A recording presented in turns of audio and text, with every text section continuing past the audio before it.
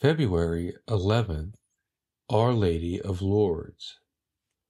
On December 8th, 1854, Pope Pius IX proclaimed the dogma of the Immaculate Conception. A little more than 3 years later, on February 11th, 1858, a young lady appeared to Bernadette.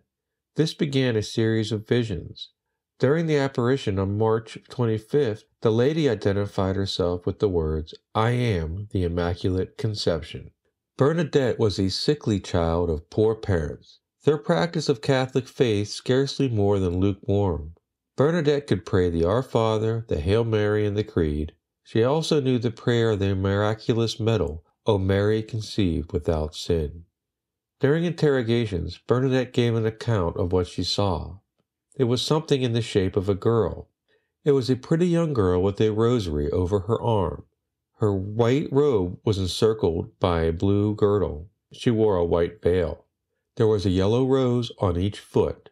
A rosary was in her hand.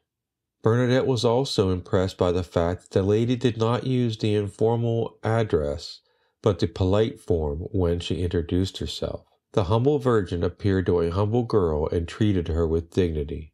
Through that humble girl, Mary revitalized and continues to revitalize the faith of millions of people. People began to flock to Lourdes from other parts of France and from all over the world. In 1862, church authorities confirmed the authenticity of the apparitions and authorized the cult of Our Lady of Lourdes for the diocese. The Feast of Our Lady of Lourdes became worldwide in 1907. Lourdes has become a place of pilgrimage and healing, but even more of faith. Church authorities have recognized over 60 miraculous cures, although there have probably been many more.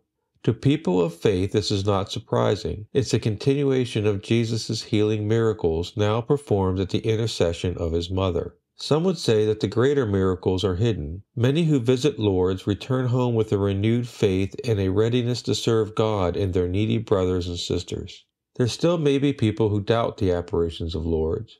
Perhaps the best that can be said to them are the words that introduced the film Song of Bernadette.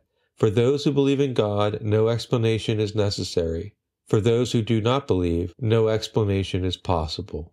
Our Lady of Lourdes is the patron saint of relief from physical ills.